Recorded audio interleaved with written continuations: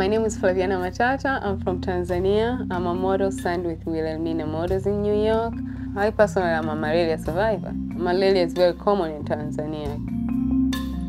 Tanzania is such a beautiful country and people are very friendly. Communities back home, people are very close.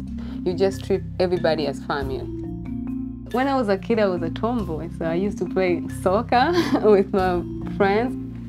In school, I took science studies, and when I was in college, I did electrical engineering. So I'm an electrician now. Wow! I can do the wiring and fix any problem in your house. When I'm in New York, I miss almost everything about home. I love modeling. I'm happy that I'm pursuing it because whatever I'm doing here, it helps a lot back home. I'm doing a lot of charity work. I grew up in a family where we believe in helping others. I remember I used to sneak out of the house to go and help my friends. Things we take for granted here means a lot back home. I work with Malaria no more for almost 3 years now. A child died every minute because of malaria. So that itself tells you how bad the disease is.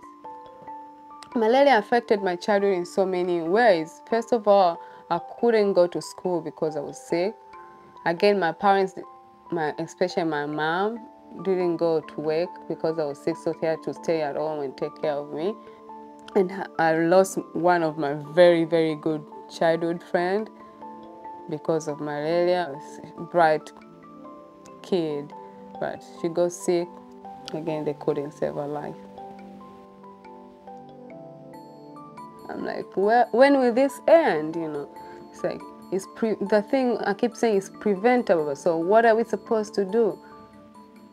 I think Malaria No More, they're doing a great job, and to be honest, by ending malaria, they'll be helping a lot of people. The economy will grow because people will be able to go back to work. Kids will be able to go to school, and there'll be no more death. I always tell people, talking is cheap. We have to take actions. Malaria sucks.